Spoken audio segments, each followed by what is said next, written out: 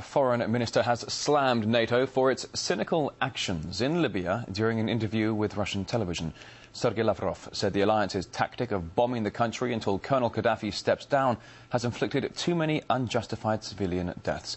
RT's Peter Oliver has been following what Lavrov had to say.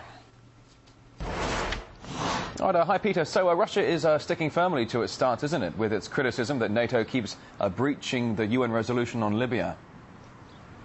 Well, indeed, we heard from a very vocal Sergei Lavrov today, really criticising what he sees as the essential mission creep of the ongoing outside intervention into the Libyan situation. Now, he drew comparisons between what's happening in Libya and the bombing of the former Yugoslavia, in fact saying that the bombing campaign by NATO against Colonel Gaddafi has actually gone on far longer than the bombing campaign that was conducted against parts of the former Yugoslavia.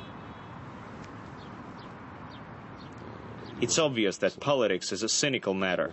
We hear from the Western capitals that the bombing should go on until Gaddafi backs off, but the human cost of these political statements is very high. Well, it wasn't just Libya that was on the agenda for Sergei Lavrov to speak about. He also brought up Syria. Now, in Syria, he was saying, drew the conclusion which he sees as the a somewhat lack of continuity when it comes to the Western powers deciding who they're going to intervene on behalf of. Of course, we're looking at the situation between Syria, where there is an opinion that people should be involved, foreign countries should be involved, and Yemen, which seems to go without notice. In Syria, he did say that he was concerned that the focus seems to be wholly on the Assad government and how to just get rid of them. It is unacceptable that the opposition should resort to violence, provoking peaceful protesters to join acts of violence and therefore making them a target for police or security forces. Sergei Lavrov there speaking about the ongoing situation in the Arab world. Now, Peter, earlier this week, the Russian city of Sochi was hosting NATO's leading officials, where both sides once again discussed the issue of the missile defence project in Europe. It didn't bring either side any closer, though. So what did Lavrov have to say about that today? Well, this situation's been ongoing for years now. Sergei Lavrov had to say that